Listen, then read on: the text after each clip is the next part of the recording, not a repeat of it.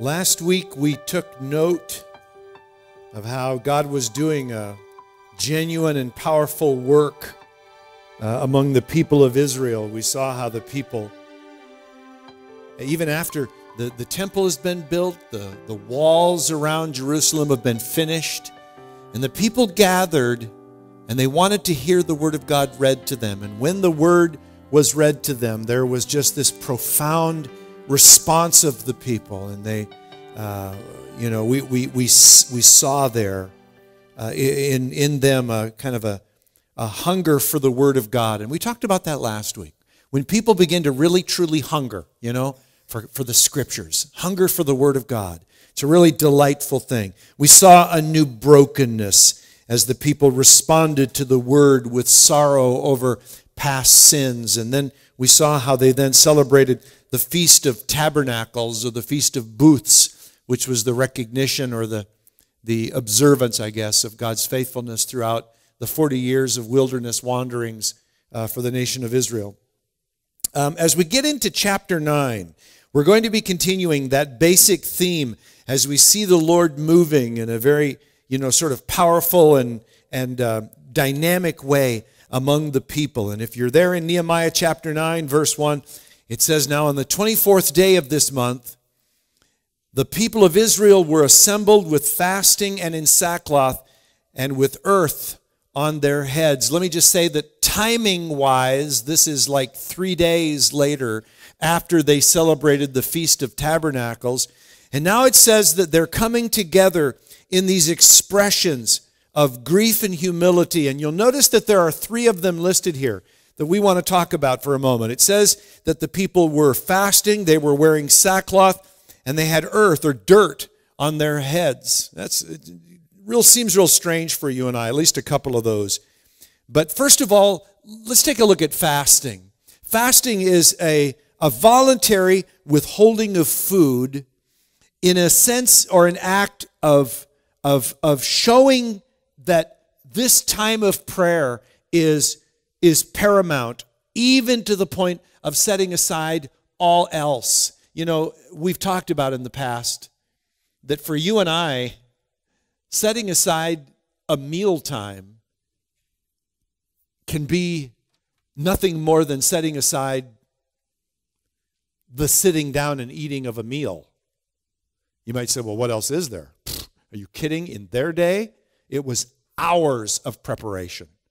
There's no grocery store. There's no drive-in restaurant, drive-up lane. There's none of that. Everything is made from scratch. And so the process of fasting and giving up, eating for a day or whatever to focus on prayer gave a person a great deal of time that would otherwise be spent in meal preparation and so forth. And so this was a way of really taking that time and giving it to the Lord.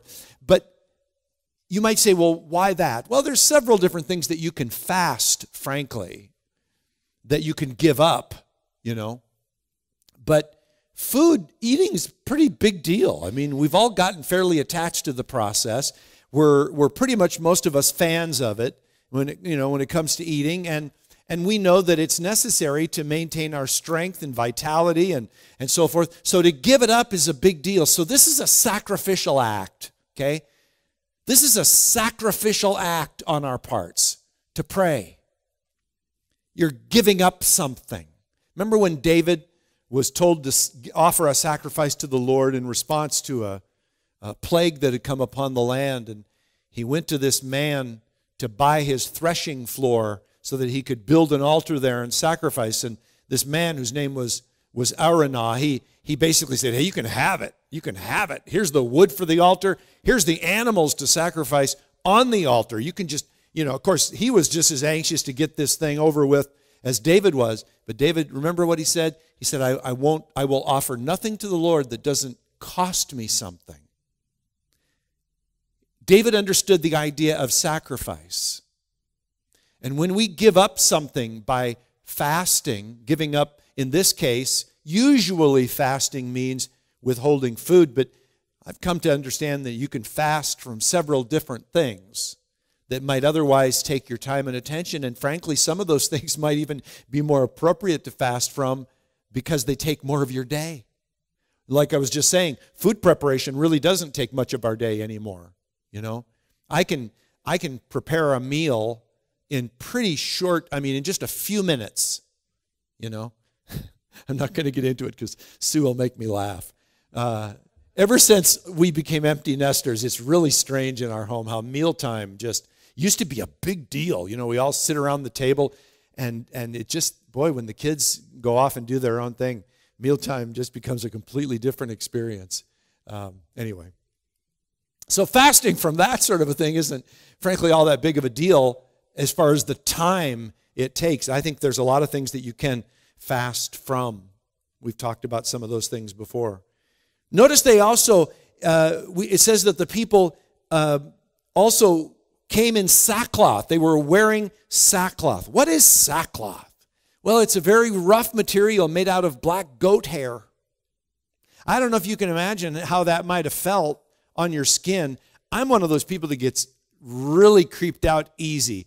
I'm the quintessential person that they thought of when they stopped putting tags on shirts and stuff like that. Like right there, you know how they now print things? I won't buy a shirt that has a tag on it. And before they started printing labels on shirts, and they still had to, I always took them off. I'd make Sue take them off for me, or I'd do it myself. She'd always want me to do it because I would rip it off and usually rip a hole in the shirt in the process. And but I hated that feeling of just that tag. Isn't that crazy? Enough about me. Anyway, you know what I'm saying? It's just some people are just really, really sensitive to having something next to their skin that is rough and uncomfortable. But that's the whole purpose behind sackcloth. The whole purpose was to sacrifice the comfort of your normal clothing and putting on this sackcloth to remind you of the fact that you are in intense grief and distress, and you're giving up your comforts, worldly comforts, to focus, to press in on God. And that's what the wearing of sackcloth was really all about. You know, it was, if you saw somebody walking by in those days wearing sackcloth, you'd know exactly what was going on. Well, you might know what's going on. Just because somebody wore sackcloth doesn't mean they were necessarily having a broken and contrite heart.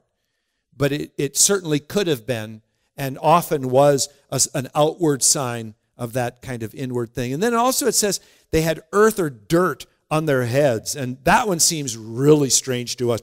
Why would you put dirt on your head? I remember doing that to kids at the playground when I was a kid in school, but that was only as something that was mean. By the way, ashes were also used quite often, putting ashes on the head. And again, it was a public sign of humility and brokenness and repentance and sorrow and grief during a time of grieving. You know, in our culture, how would someone signify that they were grieving? Well, and this is even losing steam in our culture, but typically it's been wearing of black, hasn't it? When you would see a woman particularly, but even men in some cases, wearing nothing but black, that's a sign of a period of mourning or grieving. Sometimes you'll see people wear those black armbands, which is frankly kind of a little bit more symbolic. But if you saw somebody with dirt or ashes on their head, it was that sign that they were going through a hard season. It was very, very sorrowful time and so forth, expressing that brokenness, repentance before God. I have to tell you something about this. I think we've lost something in our culture. Because we don't really have these sorts, and any sign. I'm not saying we should bring this back. Hey, let's bring back sackcloth and ashes or dirt on your, I'm not necessarily saying that. Because, with anything like these symbolic sorts of things, they can easily become religious symbols that have no meaning, It happened that way a lot for the Jews. There were many times that they would don the sackcloth and get out the ashes, and God would say, you know what, I don't buy it. It's not a genuine expression of your heart. So it can easily become something that is just perfunctory and unreal. But in the course of all that, I think we've just lost our outward expressions of grief and our understanding of the sacrifice that we offer to the Lord to press in to meet Him in prayer. What do you do? What do you do to sacrifice in order to meet God? That's an important question, I think, for us to answer. Whether it's getting up early in the morning, which some of you, that's like trying to move a mountain, or whatever the case might be, taking an hour at a time or longer to just devote yourselves to prayer. That's a sacrifice, especially in what we consider to be our very busy society today. Taking that kind of time is, a huge sacrifice. I want you to notice as we go on in verse 2, they did other things to show their expression of humility and seriousness. It says, the Israelites separated themselves from all foreigners and stood and confessed their sins and even confessed the iniquities of their fathers. So it says that they began to pray. And we're going to see how they prayed, and we're going to get into their prayer here a little bit in this chapter. But I want you to notice that as they came, this wasn't just an outward expression with sackcloth and ashes and fasting, but there was genuine prayer and confession of sin that went along with it. I've told you guys over the years that prayer is hard work. It's a very difficult thing, and I have personally found it very challenging. And the reason I don't mind admitting that to you is I know that I'm not alone. I know that a lot of you guys really find prayer challenging too. And if it's one thing when there's a genuine need going on in your life. When people are in distress, they find all kinds of time to pray. But in the general sense of just going through life, we struggle, don't we? We struggle to pray. We struggle to pray consistently. We struggle to pray diligently and so forth. And frankly, I think it's often easier to serve God than it is to pray to Him. I think it's easier to be busy in the kingdom of God than it is to be speaking to the King of the kingdom. And sometimes our busyness even becomes a substitute for talking to Him. It's the craziest thing in the world. I've been pastoring now for quite a long time, and I know that there have been times in my life that I've felt too busy to pray, which sounds ridiculous hearing it come out of my mouth. You're doing the Lord's work, and it's like, and I don't have time to talk to the Lord. Doesn't that sound ridiculous?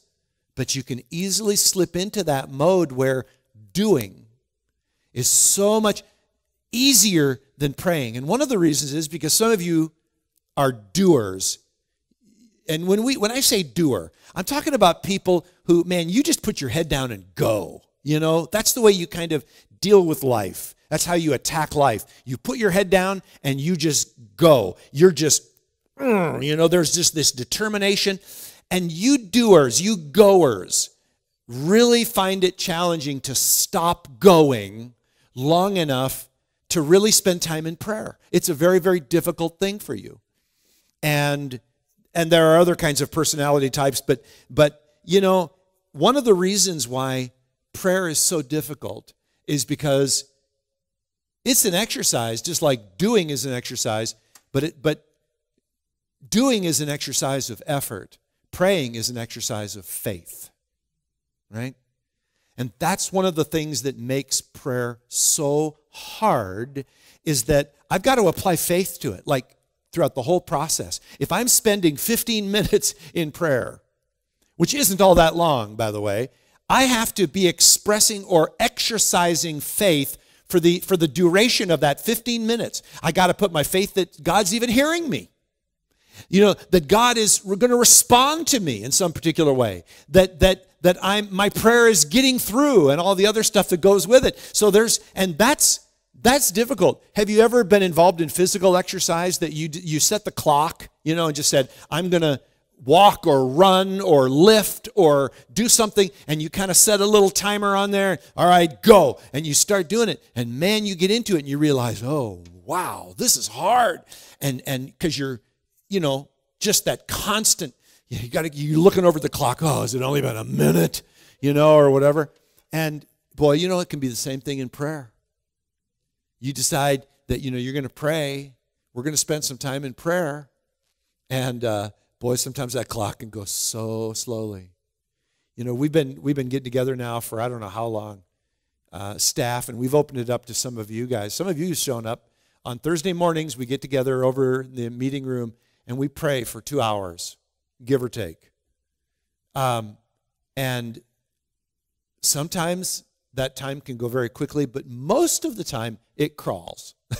And I find myself sometimes looking at the clock, kind of wondering, I wonder how much time we have left. Oh, mercy. You know, I had no idea it was that long, you know, or something. Whoo!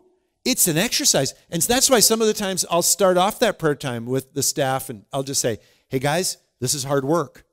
We're coming here to work. And it's just like going out and doing something where you got to stay with it, you know. I have to say to my flesh, you're not in charge. You know, Paul talked in the New Testament about, he said, I beat my body to make it my slave. And I don't think that literally meant he was into, you know, whipping himself or something like that. I think he was basically, he understood that process behind saying to my flesh, you're not in charge. You're not going to rule the roost. You're not going to tell me what I can and what I can't do. That's hard, isn't it? I don't know about you. I'm really attached to my flesh. I mean, very intimately. And when my flesh cries out, and I'll tell you something, doing our prayer thing on Thursday mornings was particularly hard in the winter when we would come at 7 o'clock and it's pitch dark outside and you know, it would barely be light, you know, by the time we were finishing. Oh, that's hard to get up and get out of a warm bed when it's just pitch dark outside and it looks like the middle of the night. And it's like, we're going to go pray. You know? My flesh didn't want to do that. My flesh is a constant barrier. And then in addition to the difficulty of just praying, imagine how hard it was as we read here in this passage. They weren't just praying, they were confessing their sin. That makes it doubly difficult. See, praying is one thing. If you say to somebody, hey, you know, let's pray. Okay, cool. It's kind of like rubbing the genie lamp. I'll pray, sure. God, here's what I need. But what if we say, all right, we're going to get together and we're going to pray, but all we're going to do is confess our sin. That's all we're going to do for the next, how about 3 hours? We're going to do, you may not ask one thing. All you get to do during the next 3 hours, start your clock, is you're going to confess your sin. You think, good grief, nobody would ever do that. Well, we're going to read here in just a moment how they did. But, you know, this whole idea, I want to talk about this before we do. Confessing sins is hugely important. Remember, this is what Jesus taught us to do when he gave us that model of prayer in the scriptures. When the disciples saw how much Jesus prayed, and so they came to him and they said, Lord, teach us to pray. And he said, all right, when you pray, pray like this. And he gave them an outline, never meant to be recited verbatim. You know, that is such a travesty when the Lord's Prayer is recited as if that's what he wanted us to do. Our Father, which art in heaven, hallowed be thy... You can say that without even thinking. You can do it without even blinking.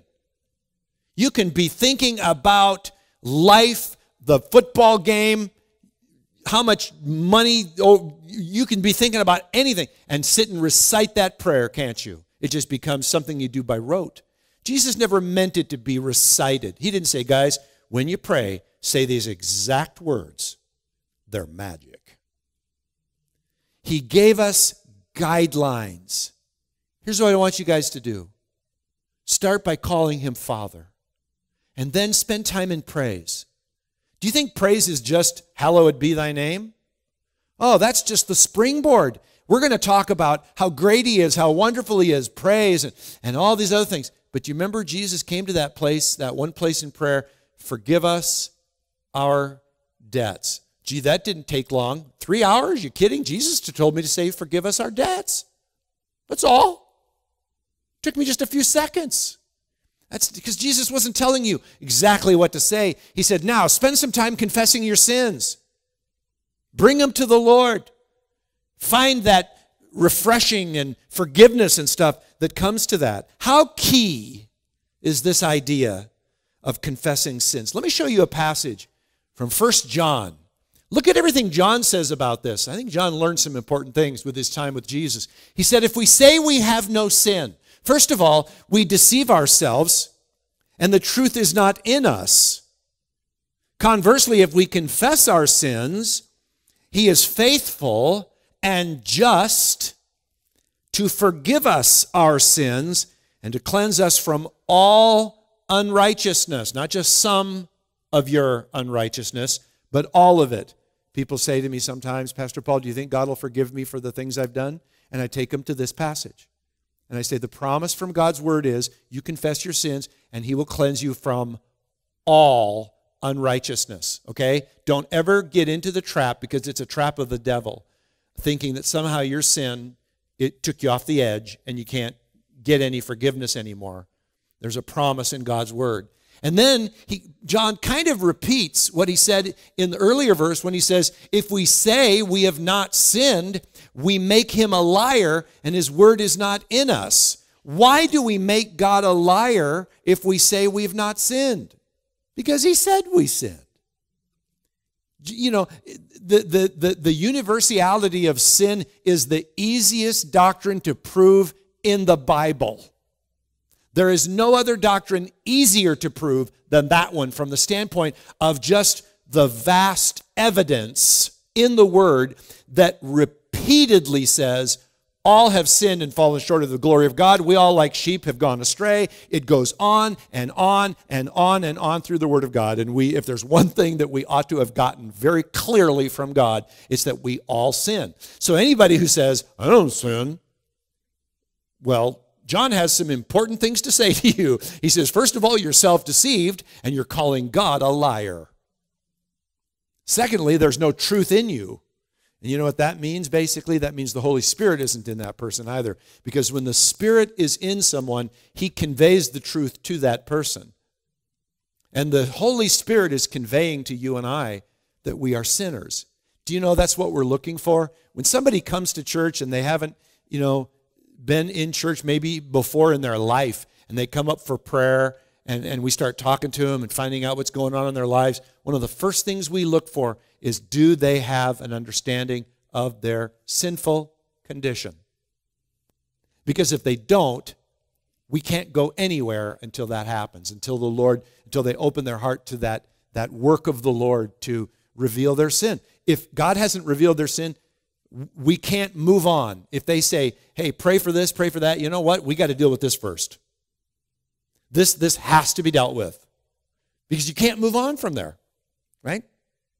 Now, when somebody comes up for prayer and they're just like, we start talking about sin, and they instantly begin talking about the sinfulness of their life. And he goes, I've sinned against God. Oh, the door is wide open now for ministry and for the Lord to do wonderful things in their heart. Do you understand this whole idea of confessing sin is what paves the way for God's word to make sense? Do you understand that confessing your sin and repenting is what makes God's word understandable? Do you understand that the converse is also true? That if a person hardens themselves against their understanding of their sin, the word of God will never make sense to them?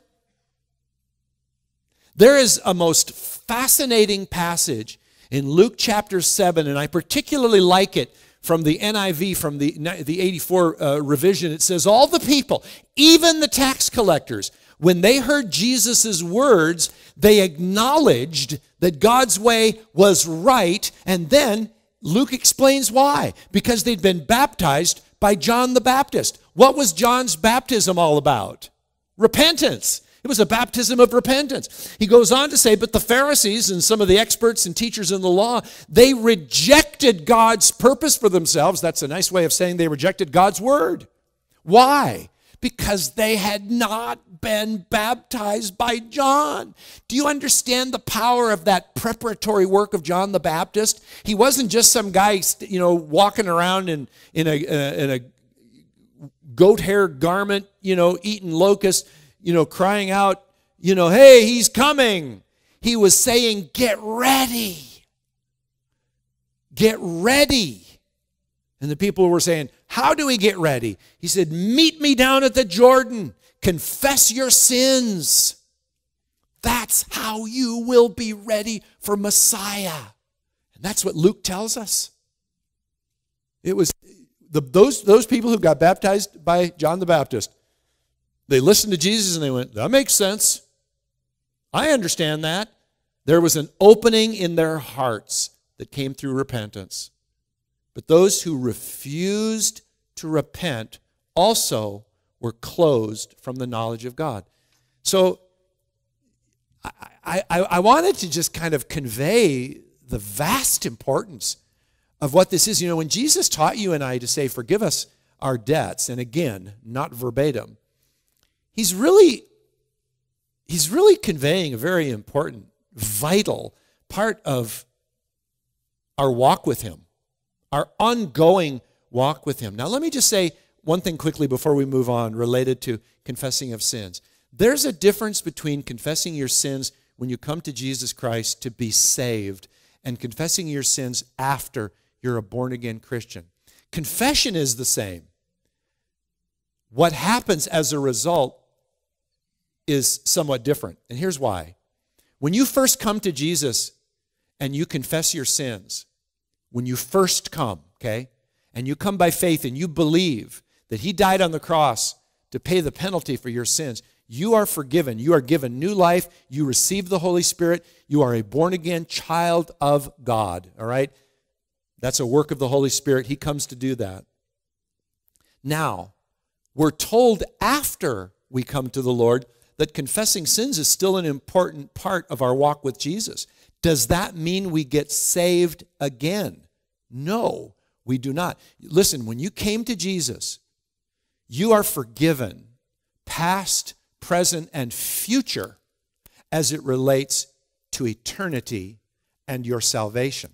Now, confessing of sins has to do with relationship and walking in integrity. Okay? Now that you're a born-again child of God, now that you're a Christian, confessing your sins is what keeps the lines of communication open. Because you see, sin still does what it always did. It separates. Okay? Sin separates. It says way back in Isaiah, God is confronting the people of Israel through Isaiah. It says, your sins have separated you from God. That's what sin does. It separates us. Now, before we come to Christ, we're separated eternally. When we come to Jesus, that issue is taken care of. We are now eternally connected. We have eternal life, right? And that situation is dealt with. But sin can still separate relationally to a child of God. You can be a born-again child of God and be separated from God relationally. Yeah, you're going to heaven, but you're miserable. You know, you're trusting Jesus for the ultimate forgiveness of sins, and you've been given eternal life, but your relationship with God stinks. You know, and it has to be repaired. How does that repair take place? Confession of sin. That's how we get that relationship back together again. I've used so many times from this pulpit the example of in a marriage, you know, when I do something to violate my wife's heart, I hurt her feelings or do something that's hurtful against her, that doesn't mean that we're no longer married and I have to go back and get remarried to her. We're married. That's a done deal. What I have to do is I have to repair the relationship because there's been a separation because I did something I shouldn't have done. And now we're separated from one another relationally, and it's just, the intimacy just isn't there. So I have to go to my wife, and I have to say, honey, I'm so sorry. I shouldn't have said that. That was 100% wrong of me. Would you please forgive me? And she says, I forgive you. And now, guess what? We've repaired the breach. We can be close again.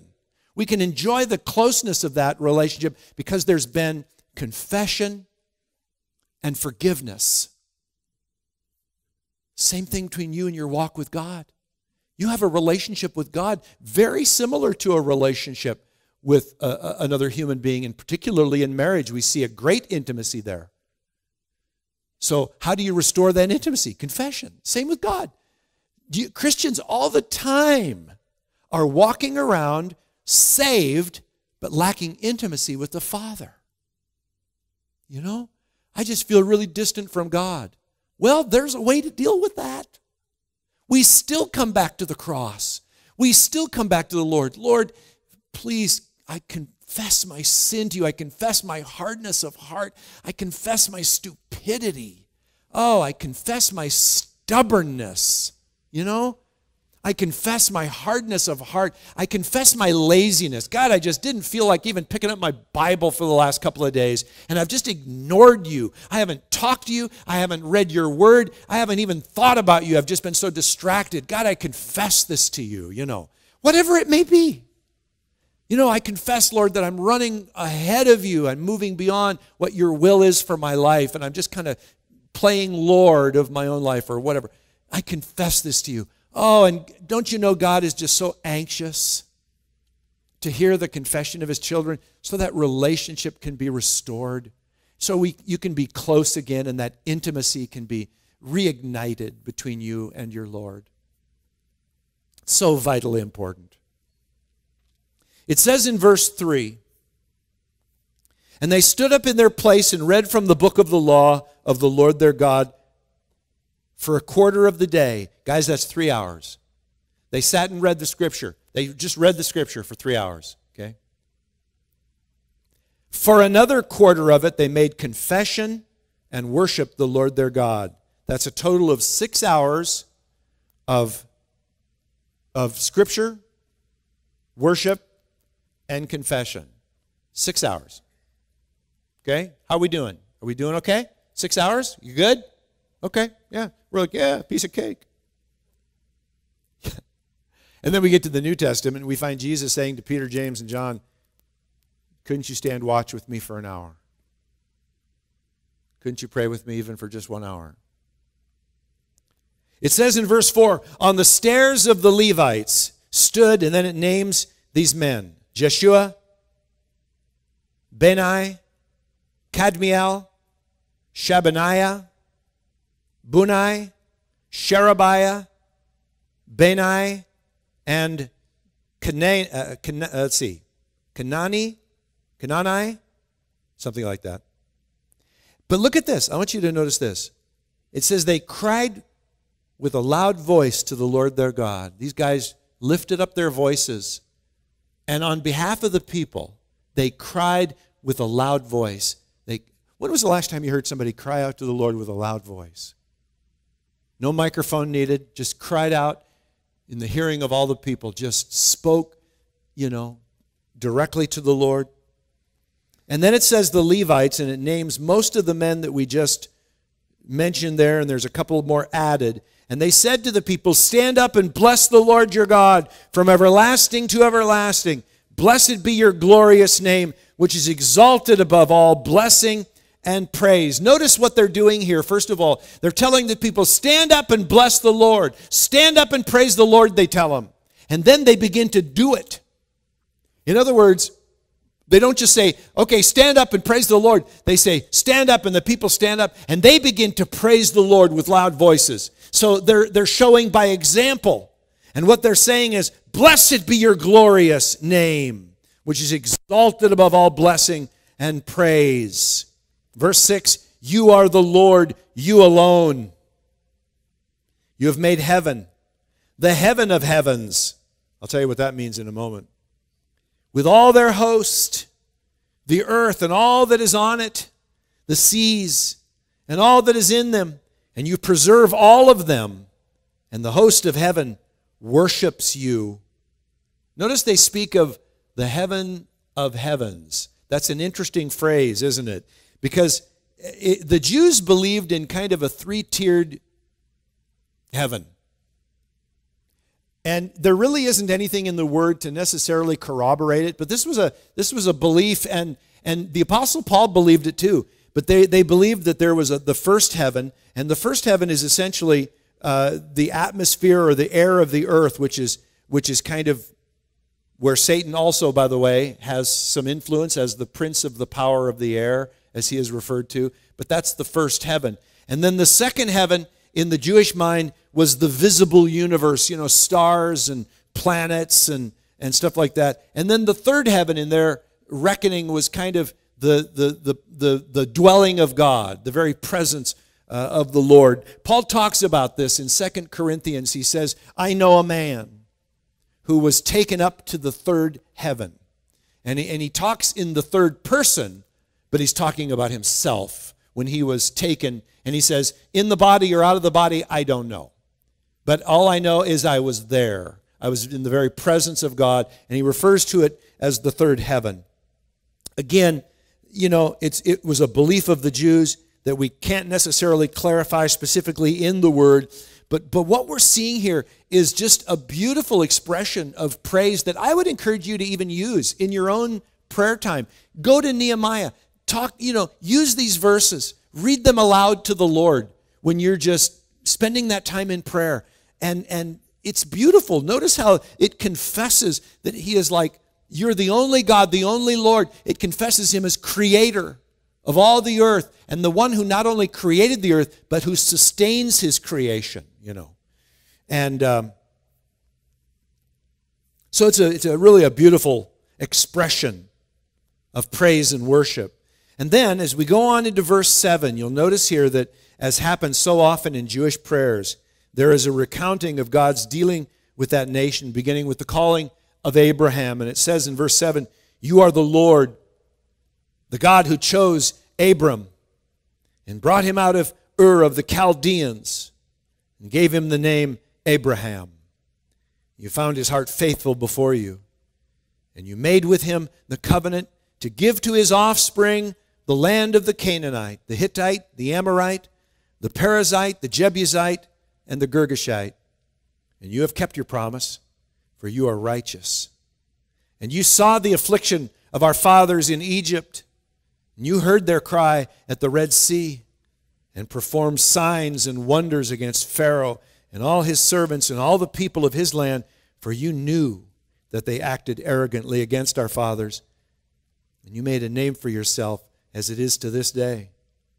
And you divided the sea before them, so that they went through the midst of the sea on dry land, and you cast their pursuers into the depths as a stone into mighty waters.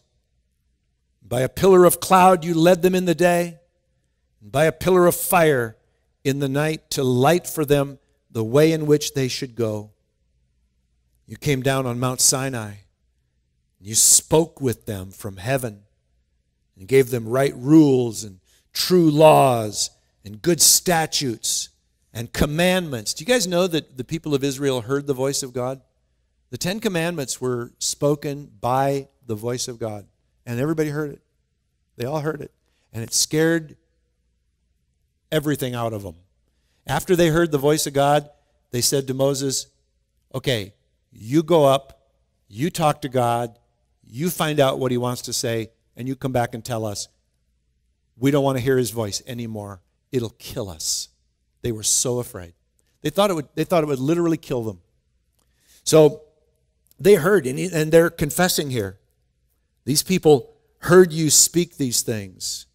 Verse 14, and you made known to them your holy Sabbath, and commanded them commandments and statutes and a law by Moses your servant. You gave them bread from heaven for their hunger, and brought water for them out of the rock for their thirst. And you told them to go in to possess the land that you had sworn to give them. But they and our fathers acted presumptuously and stiffened their neck and did not obey your commandments. They refused to obey, and were not mindful of the wonders that you performed among them. But they stiffened their neck and appointed a leader to return to their slavery in Egypt. But you are a God ready to forgive, gracious and merciful, slow to anger, and abounding in steadfast love.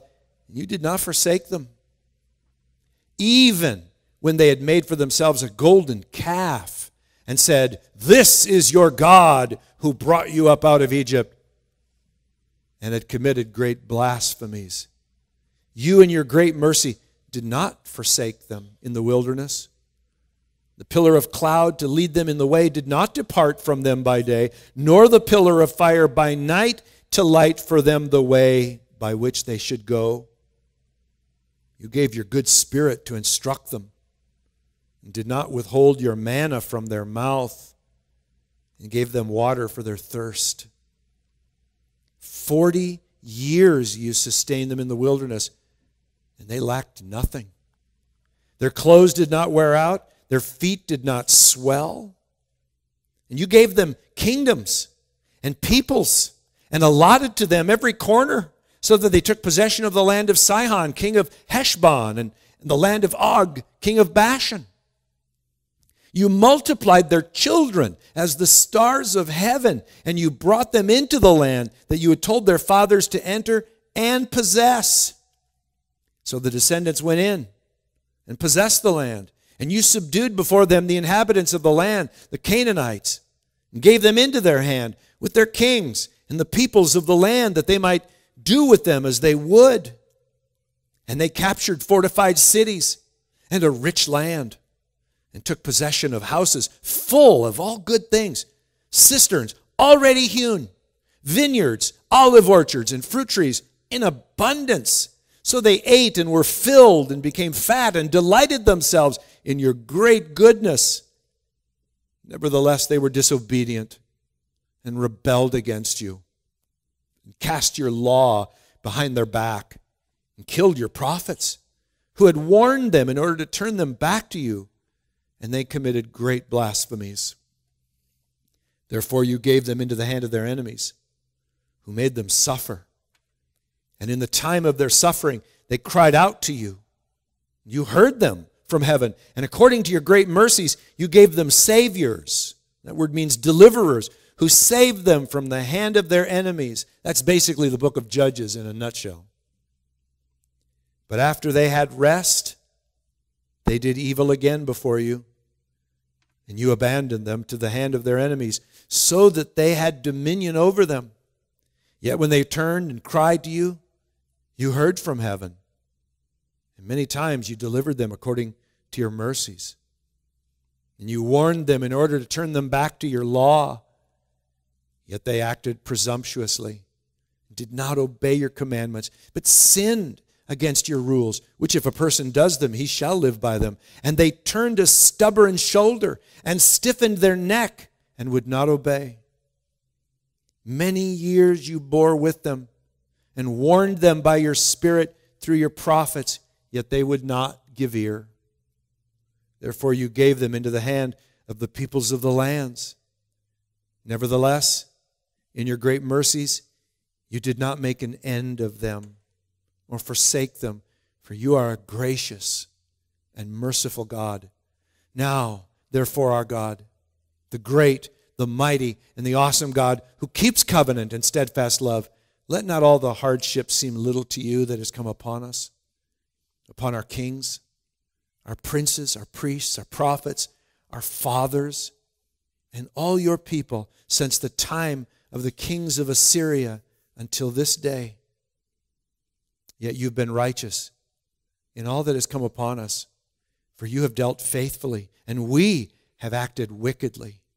Our kings, our princes, our priests, and our fathers have not kept your law or paid attention to your commandments and your warnings that you gave them. Even in their own kingdom and amid your great goodness that you gave them, and in the large and rich land that you set before them, they did not serve you or turn away from their wicked works. Behold, we are slaves this day in the land that you gave to our fathers to enjoy its fruit and its good gifts. Behold, we are slaves and its rich yield now goes to the kings whom you've set over us because of our sins.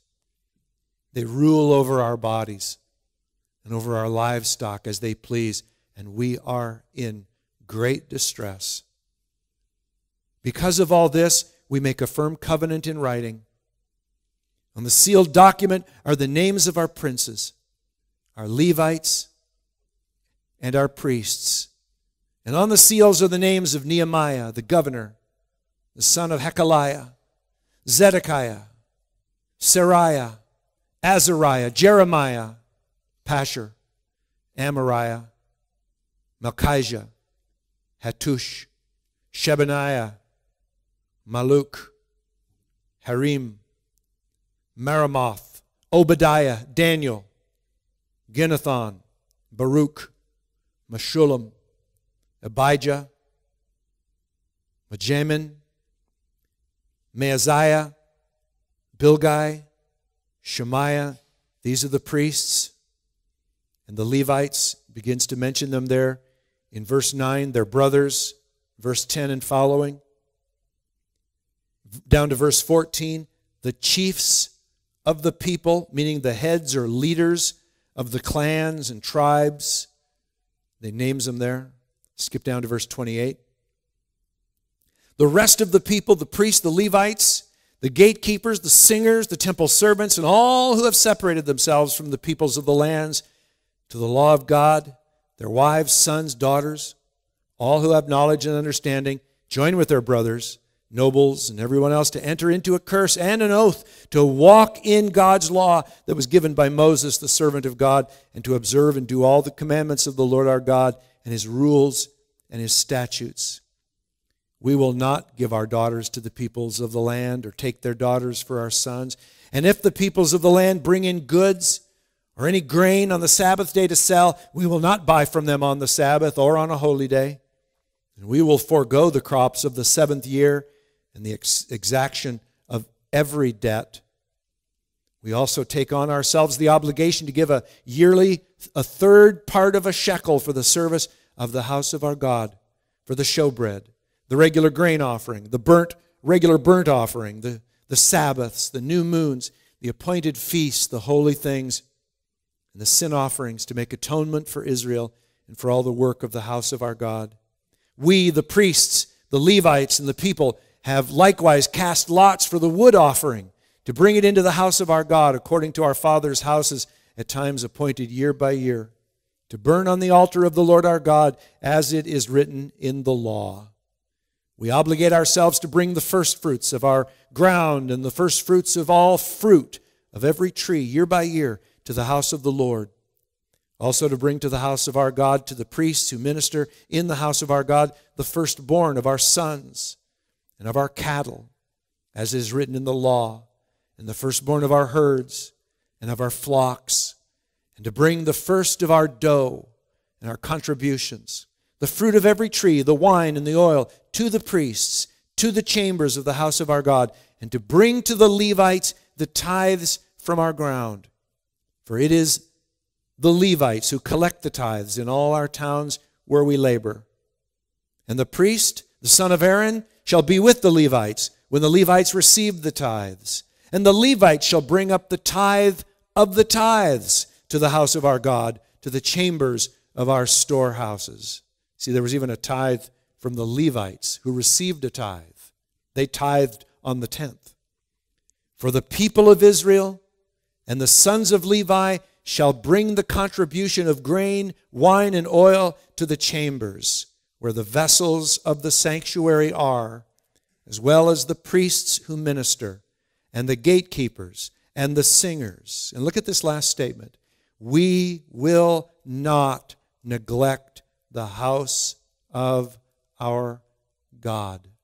That's a great way to end that particular chapter, isn't it? You can see that what's going on here is just a resurgence of devotion and passion toward the law of the Lord and beginning to keep the law in a genuine and honest and truly biblical sort of a way. Their heart is to serve the Lord and to do all that He had asked them to do.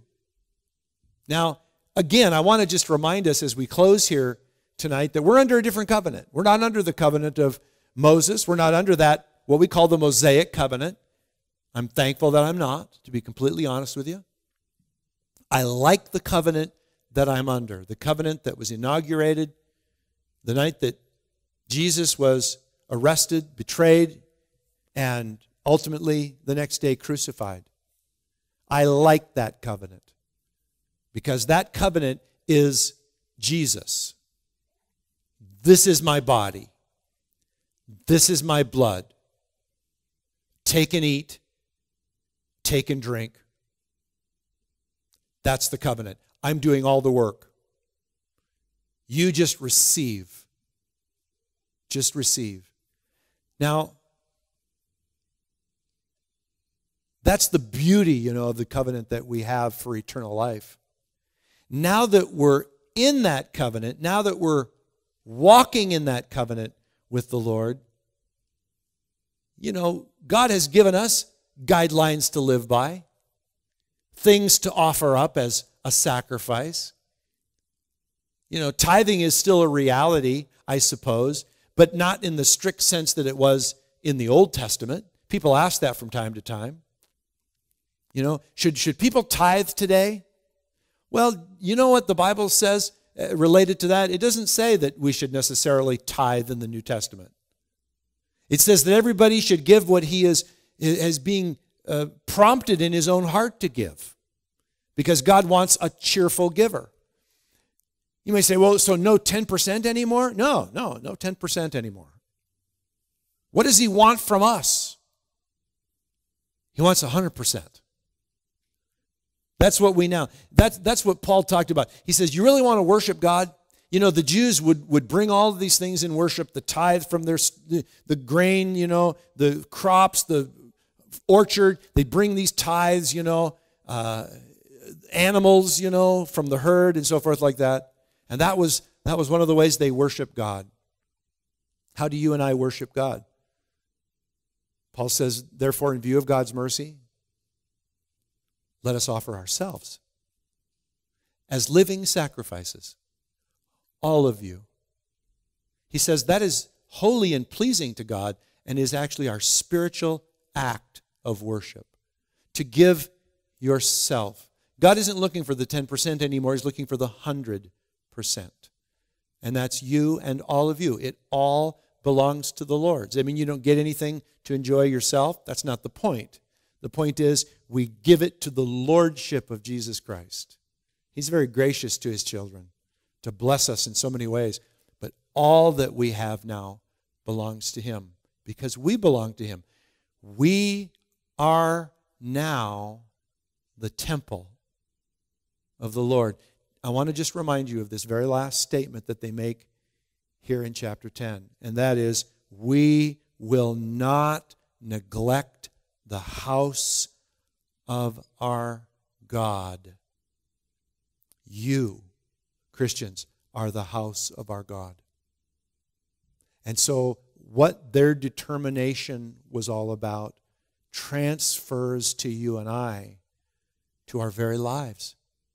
Our prayer life, the way we live our life, the way we give our time and our energy, our hearts, our attitudes toward the future. Basically, this is like a Christian rededicating themselves to God. And in that rededication, just saying, I give myself completely to you.